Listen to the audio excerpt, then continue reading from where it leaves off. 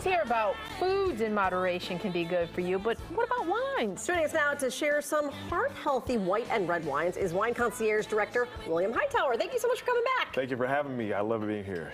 So many people are, they're looking to get healthier, and maybe not everybody's doing dry January. Right. So they still want to enjoy, but they want to get the sugar and, moderation. Exactly. And so that's what we want to talk about today. There are ways to enjoy wine and be health focused and heart conscious at the same time. And so the main thing that you really want to focus on is no matter what the grape varietal, it needs to be organic or biodynamically grown or sustainably farmed. And so that's one of the things that we really want to focus on.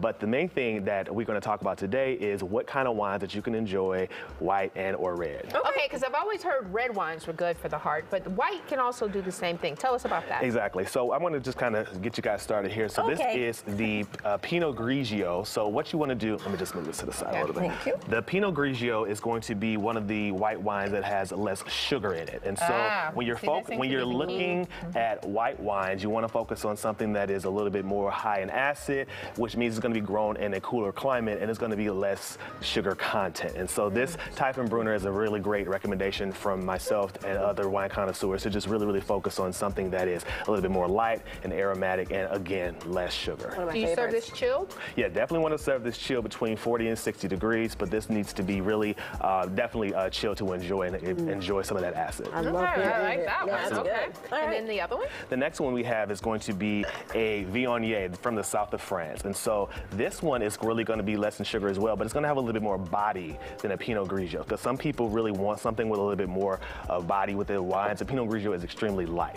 So Viognier is going to have something that is going to have like orange blossom flavors and things of that nature. So to give you a little bit more context and complexities, but it's still going to be less sugar. So it seems like less sugar is the key. Less sugar for the white wines is going to be the key. And so when you are shopping for white wines, it's going to be really important to look at something that's grown in a cooler climate because it's going to give you higher acid and less sugar. Okay, good to know. Well, we got another bottle over there. We got to taste. I'll kill this one. So the Chardonnay is it's the queen grape varietal because it's planted all over the world. But the key is, where are you getting the Chardonnay from? So this is from the Chablis region of Burgundy, France. And again, the Chardonnays that come from California are going to be higher in sugar. So that's why we're opting for this Burgundian style of Chardonnay, which is considered Chablis. And so this is going to be very high in minerality. It's going to give you some fruit, but again, it's going to have some lemon and lime zest to give you a little bit more complexity as opposed to the extremely light Pinot Grigio. I remember as a kid, Chablis was always kind of,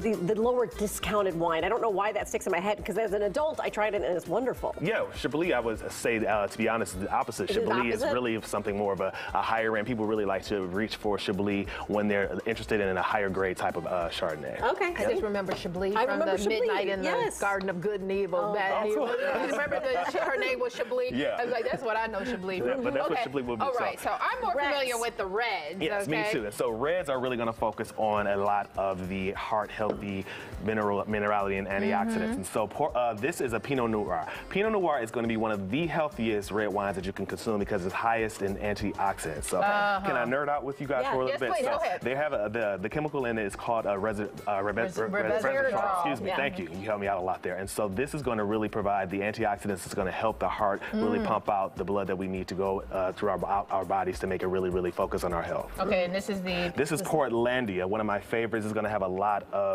great flavors for raspberry to strawberry to earth. It's just a really good option for that. Do they use more skins in this wine? Is that why there's more resveratrol You know what? It's really interesting. No, the Pinot Noir is the thinnest skin, the thinner out of the grapes, but it still has the highest antioxidant in it. Interesting. So that's why I wanted to showcase it for you today. Yeah, I remember my grandfather declaring, we're going to start drinking more red wine with dinner because it's more healthy for you. Exactly. And a lot of physicians would recommend it as well. Again, in moderation, because red wine will have a sugar content, but it does have that antioxidant that we really need. What's moderation? One glass? Like 2 to 3 a week, I think. Well, I would even dare to say 2 a day. Oh, okay.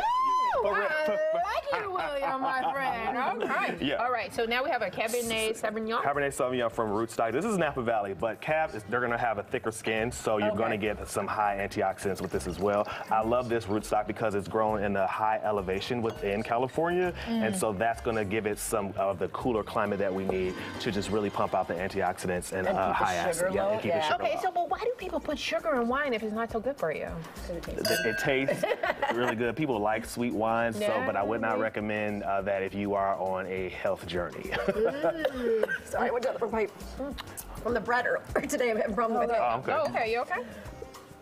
Okay. Continue, I'm sorry, go ahead. No worries. Continue. Okay, so now we have a Malbec. Yes, so the Malbec is going to be one of the thicker skinned red wine grape varietals. And again, the thicker the skin, they're going to have the antioxidants that we're really going to need. So this is the Tapiz, and this is from the Yucca Valley of Argentina. Oh. And this is really going to pack a great punch as far as boldness is concerned. But again, health focused. Do all Malbecs come from Argentina, I feel like? No, but the main ones do. It's a really great appellation for that. So Malbec is grown throughout the world, but the majority of them that people really grab or even understand is going to be from Argentina. Oh, okay. This is why we see some of the nicer wines from the European nations, because they have better topography, right? Yes. And ocean water. Absolutely. And so proximity to water is really important, elevation is really important, and the winemaker itself. But I really focus on wines that are not mass produced, no chemicals, no added sulfites and things of that nature. And that's really the key. No matter what the varietal is, it has to be something that is made properly. Where on the bottle? Sorry, where on the bottle do you look for that information? Yeah, that's the issue. The wine industry, they do not have to disclose that. So you can actually hire someone like myself, or